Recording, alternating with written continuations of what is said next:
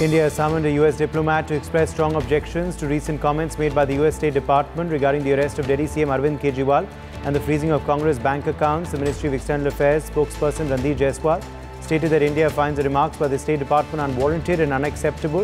In fact, let's listen in to what he said.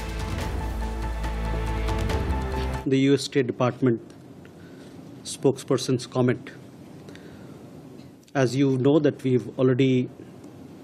yesterday India had lodged its strong objection and protest with the senior official from the US Embassy with regard to the comments made by the US State Department. The recent remarks by the State Department are unwarranted. Any such external imputation on our electoral and legal processes is completely unacceptable. In India, legal processes are driven only by the rule of law. Anyone who has similar ethos, especially fellow democracies, should have no difficulty in appreciating this fact. India is proud of its independent and robust democratic institutions. We are committed to protect them from any form of undue external influences. Mutual respect and understanding form the foundation of international relations, and states are expected to be respectful of the sovereignty and internal affairs of others.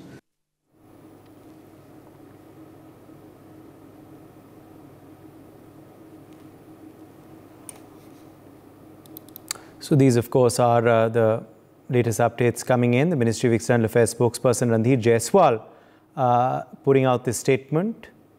Akshat Gupta joins us for more on this story. Akshat, what has the MEA representative said?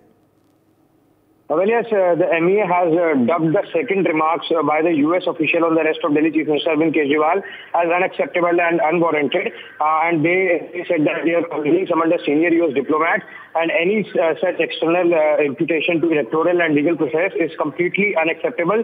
Because remember, earlier also India reiterated that there should be no interruption in the legal process of India. And of course, India is also committed to its judiciary.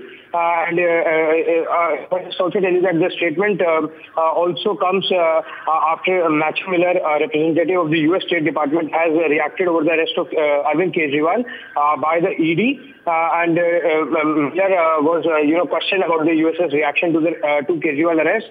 And of course, he said that the US State Department is closely monitoring these developments. Of course, if we just look at these, then of course this also perhaps signals the declining ties between the India and US.